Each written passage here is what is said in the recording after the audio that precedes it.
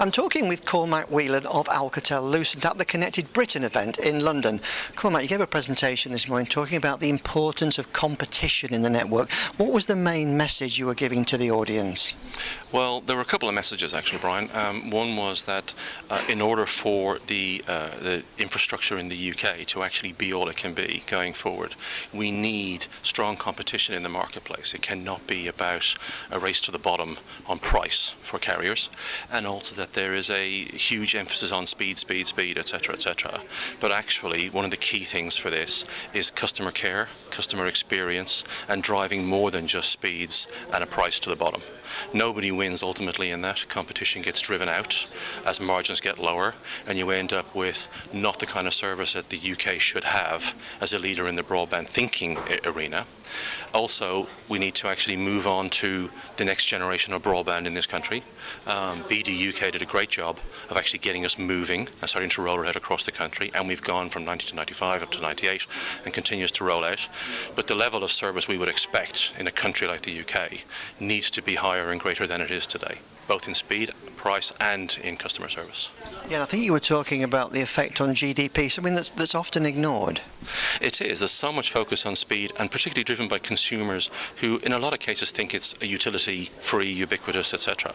But actually, we've done a lot of research, as have other people, and we've pulled together that data that shows there is a direct link on the GDP of a country based on an upturn in broadband capability. So a 10% upturn in broadband as a capability competitively in a country can lead to as much as 1 to 1.5% GDP increase per capita. That's huge for a country of our industrial strength and of our business strive. But the challenge we have here also is we're a huge country of SMEs, a very large number of them in this country, and one of the shocking stats is that there are approximately 45,000 SMEs currently on dial-up, not low-speed broadband, dial-up in this country. And for a leading nation in Western Europe and in the global financial markets, that's clearly unacceptable for UK PLC. Yeah, that is a bit shocking. I mean, how do you think we're doing? Do you think we're making a real effort? I mean, what's your perspective on how we're developing our broadband? I think it always gets a bad rap, to be fair, because when rolling out a utility like broadband and making it into a serious business utility, it can't be done overnight. It can't be done cheaply. It's a very complicated thing, and of course it is subject to regulation, and that takes time.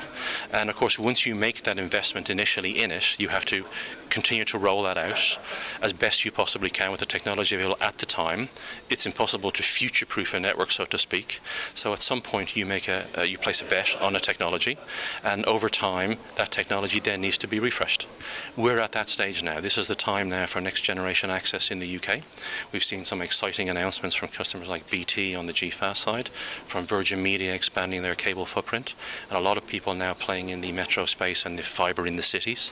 And there's a whole bunch of benefits that come actually for cities and for nations from rolling out next-gen gig infrastructure. Where we are in the UK, we've rolled out BT UK, or we're in the process of rolling out BT UK too. We now need to get that next-gen access rolled out as quickly as we possibly can. But getting it to everywhere at the same time at these large speeds we're talking about is a challenge, both in terms of time and cost. Well, I'm sure it's going to be a very interesting and exciting period for the UK. In the meantime, thanks for talking to us. Thank you, Brian.